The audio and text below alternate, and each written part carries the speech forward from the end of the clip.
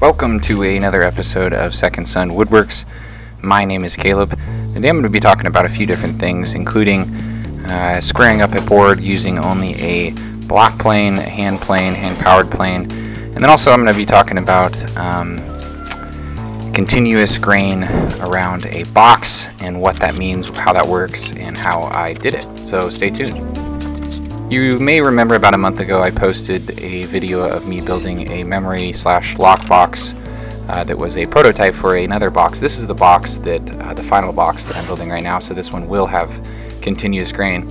So to start off, I got this piece of walnut and I made sure to have the correct length for the entire box, so the 4 different pieces that will make up the 4 outer walls. Kind of found the side of the piece that was most square and then set it on that side, flipped it over and clamped it to my workbench. And then I drew a couple pencil marks before I started hand planing away with my bench dog hand plane. And this was to try to flatten one side of the board. This is a good option for those of you like myself who only have a 6-inch wide jointer. Usually when you're squaring up a board like this, you want to start it on your jointer, square up one side, and then you can flip it over and you can square up the other side in your planer, which I will end up doing later on. But like I said, I don't have that size of a jointer, so this is a good option. You just want to make sure to take off a decent amount of the top or the face that you are trying to plane down, and then you'll want to make sure it's square. You'll want to make sure that your planer that you're using is really sharp and that it's set correctly, or the blade is set correctly inside the planer, else you're not going to have very good results. There's a link above for a little video on how to do some sharpening for these blades. For whatever reason I keep calling this a planer, but it really is just called a plane. Since I do have a small benchtop jointer, it's a FoxTrot benchtop jointer, one of the first tools that I actually ever bought, and it was kind of probably not the best purchase. I didn't really know exactly what I was doing at the time, but nevertheless I still have that tool, and it's a really great tool, and it is still useful for squaring up the sides of boards, like in the case of this piece that I'll be using for the box. And so I pulled the jointer out and I made sure that it was square before running one side or one side face of the board through to square up one of the sides. And then this way it ensures when I go back later to my miter saw and cut the 4 different pieces that the one side is square with those cuts. You will also want to make sure that the face that is on the back fence, I don't know if that's exactly what you call it, but the back fence of the jointer is the face that you plane down with your hand planer, so that it is completely flat, and then that will ensure that the face that's actually going through the jointer becomes square.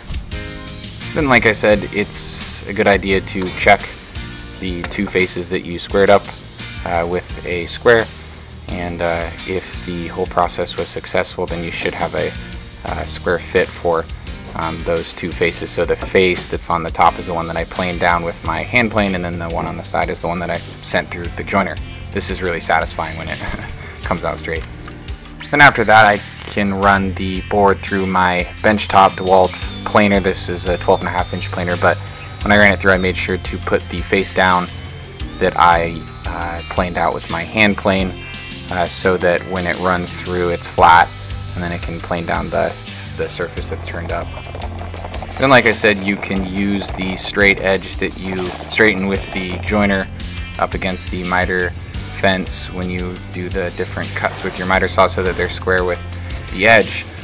So I went ahead and did that. I took it over to my miter saw to cut the 4 different pieces, but in order to get the continuous grain for the box, the trick is that you need to cut the pieces one at a time, as if you're moving from one side of the box all the way around the box for those 4 different walls.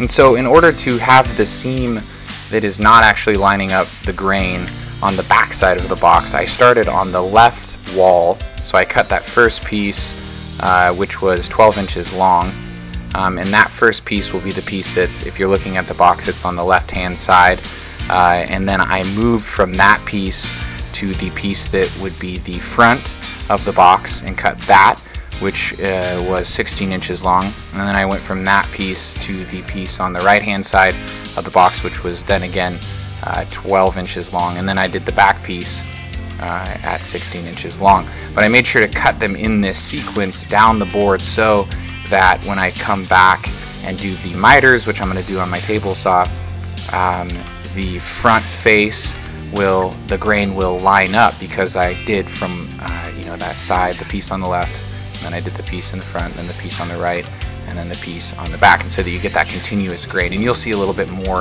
of what that means here in just a second. It's really important when you are cutting these pieces that you make sure that the two 12-inch pieces and the two 16-inch pieces, or however long the pieces are, that they're the same size, so that the square, the box, actually goes together after you cut the different 45-degree miters, which, like I said, I'll do here in a second on my table saw. You can see here that I'm taking off one edge of one of the 12-inch pieces to make sure that they are the exact same size. Now you can see here that when I line up the 4 different pieces of wood, that the grain lines up, and that's because I have a 12-inch and then a 16-inch and then a 12-inch and then another 16-inch piece. And then I will be cutting the miters on what I guess would be the back side of these 4 pieces, so that the whole box can fold together. And in order to ensure that I cut the miters on the right face and facing the right way, what I did is I went to each seam and I drew a little arrow pointing in to the seam where it would be folding, and then I made sure to do the 45-degree miter on that back side, so that both of the miters were facing toward the center of the board on that one side, so that when I fold the box together, it fits. I have really been wanting to build another workbench for my table saw, so I have some outfeed support. The one that I used to have is gone, and it makes me sad. But you can see here that I went ahead and set the blade at a 45-degree angle, checked it with a speed square, and then, like I said, I came back to these 4 different pieces and I drew arrows on each of the seams toward the seam, and this is just a way to help me remember which side that I needed to cut those 45-degree angles. And when I run these through my table saw, I just use the little slider stick that's provided with the DeWalt table saw. It's nothing fancy, and it's definitely not perfect. It might be a good idea for those of you out there to build some sort of sled that you can use that'll be a bit more efficient. But this does work, and I made sure to just take off a tiny bit on the edge. But before doing that, I went ahead and ran a piece of plywood through so that I could check and make sure that the 45-degree angles were correct, and that when I line them up and check them with a speed square, that it is square. This is an important thing to do, especially if you just set your blade to 45 degrees, because you want to make sure that it's set correct before you go and start chopping up all that good wood. Once I knew that the blade was set at the right height, I went ahead and took the first piece of walnut, made sure that I was cutting the seam at the right spot. I did this one on the wrong side the first time, but in terms of the easiest way, it still worked out. But the other 4 cuts I ended up doing on the other side of the saw. But nevertheless, you just want to take off a tiny bit of the wood so that you maintain that grain that will be on the exterior of the box, and you get that continuous grain look, and so that it actually lines up and it looks like the flow of the grain moves from one side of the box all the way around. Cutting just right or just to the side of the length of the board is super important, because you don't really want to change the length of the board in any way. You just want to cut the 45-degree angle so that the box still goes together square. This is really essential.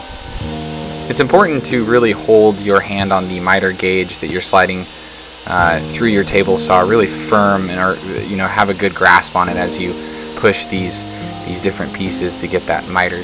Now, I'm not a professional. I'm learning every day I get in the shop. I'm learning something new, and I'm sure a lot of people are going to say that I should just make myself a sled so that this is a bit more accurate, and you are probably correct, and I hope to eventually do that. But because I don't have that great of outfeed support and or a place or a really big top on my table saw, I just decided to use the miter gauge that is supplied. Also, for whatever reason, I really like to be able to use the tools that I have without having to get more tools, at least at this point in my woodworking hobby life. I think when I first started woodworking, I spent a lot of time just buying tools and buying new things and not spending the time learning how to use what I have, and I think that's super important, and it saves you money in the end. But as you can see here, I went ahead and tested out the fit for the box using a Bessie strap clamp to kind of hold everything together, and then that way I can actually see if the miters are all fitting together correctly, and you'll see here in a second that I end up actually taking one of the pieces and taking off just a little bit more on the table saw so that it fits better. This is important. Test things out before you do the gluing. Alrighty folks, thanks for tuning in to another episode here on my YouTube channel. My name is Caleb. This is SecondSonWoodworks. Hopefully you learned a little bit about continuous grain and squaring up a piece of wood. Make sure to hit the subscribe button if you haven't done that. Like, comment, and like I always say, get in the shop, build something cool. Take care.